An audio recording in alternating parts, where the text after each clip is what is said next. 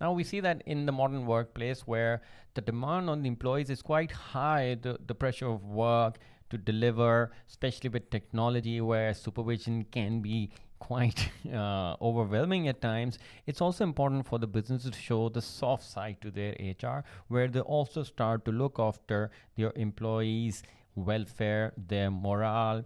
How are they feeling? Do they need any support? Do they need any counseling, any advice? So HR, since they are the human side of the business, it's their responsibility to make sure that all the employees are in the right frame of mind when they're at work. If they are in the right frame of mind, only then would they be at their most productive. So it's really an investment in the business when you start looking after your employees.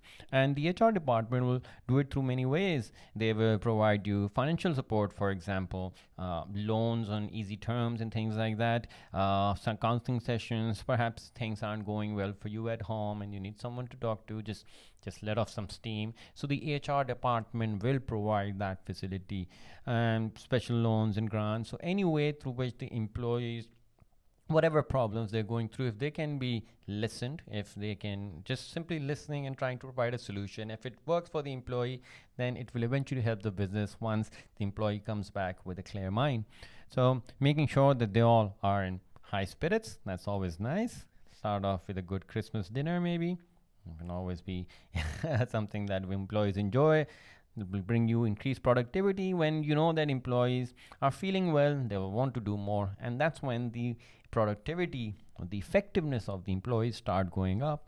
And if you're there in their time of need, then they will want to reciprocate, and their sense of loyalty will go up. They won't just leave the organization when they know that the organization was there in their time of need. It's time to give some back, and that's exactly what you want to instill in your workforce.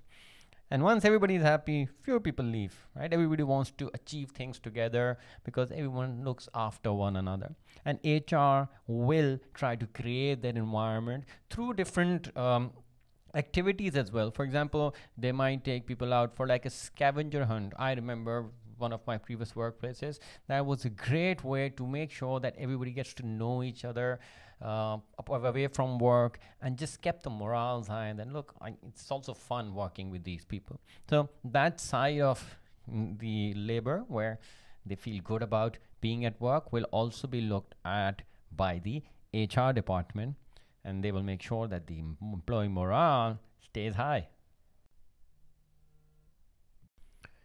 Now, another part of HRM is making sure that your employees are able to maintain a good balance between the time that they give to work and the time that they give to the rest of the things in their life.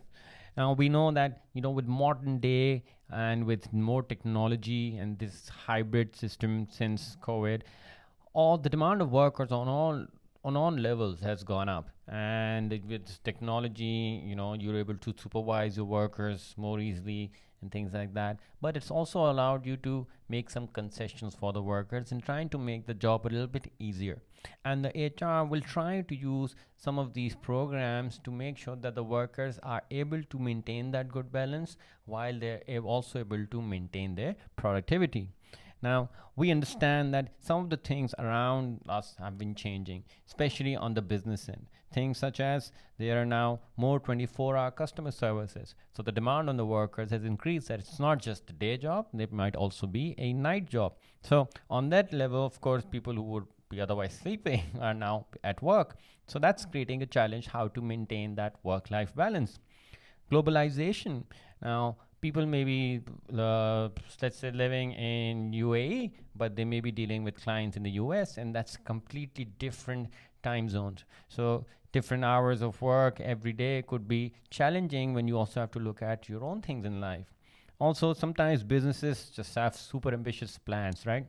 Let's work all the time as much as we can because we want to expand. And all of this leads to much, much, much more pressure on the workers to perform, to deliver.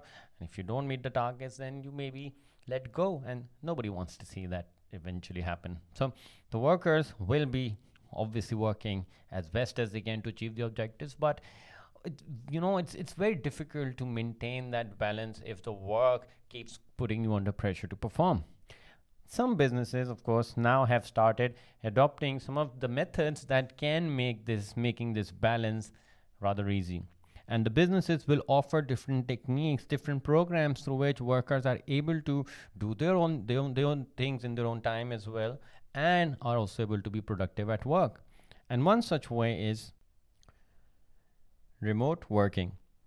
This is something that we've really seen come to the fore since the start of the COVID pandemic, where if you can't be at your place of work, you can work from home remotely. So, because of technology and software which allows such systems to operate, businesses are able to give their workers that freedom that, look, if you want to take care of a few things, let's say you have family over from somewhere and you won't be able to come in at work, then the work will allow the worker to maybe remotely work a couple of days of the week. You can work from home, the rest of the days you can come in. So just giving that concession to choose when they can take off and they can still be productive while being connected remotely, that's something that will allow the workers to at least maintain some work-life balance.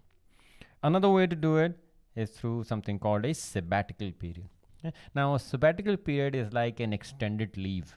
And this usually happens when workers are just tired of work. They just need a break. They're nearing burnout. So they will agree with the business that, look, we're going for an extended vacation, extended leave. This could be for a 6-month period or even a year in some cases. And the workers aren't getting paid for this period.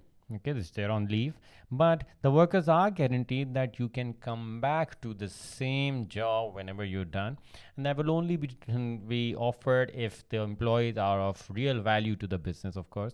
But once that whole period is over, they come back, they join back at the same position, and everything continues on from there. Right? That is what you call a sabbatical period. Just sort of a break, stepping back from everything, recharging your batteries, and then coming back to work. New person, a more motivated employee. And of course, when you're able to take that time off away from work, you try to come up with better things, newer things, and the business will only benefit from such a period taken off. Another medium through which the business provides the opportunity for maintaining this balance is called job sharing. And this is where a full-time job is divided amongst a couple of people. So each employee, let's say it was a 10-hour job, each employee starts to work 5 hours. They won't get paid for 10 hours, of course. They will only get paid for the amount of hours that they worked, so 5 hours each. But in that sense, at least, maybe both employees can be committed to 2 different places of work and trying to make more money, or maybe 2 different skill sets could be utilized by the same business through sharing the same job amongst 2 people. Work-life balance through job sharing. Then finally, flexible working. Okay. Now, flexible working is again a contractual thing, and this is very close to part-time employees. And this is where the business asks the workers that, can you give us the times in a day that you can come in, and we'll fit you into our schedule.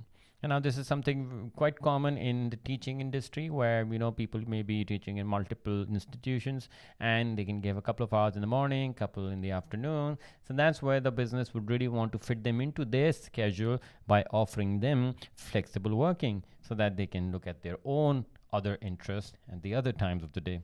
So again, 4 very different ways through which the business would like the workers to be able to maintain that balance, and it all has to do with having a fresh mind for the workers. The more relaxed they are, the more time they're able to give to their own things as well.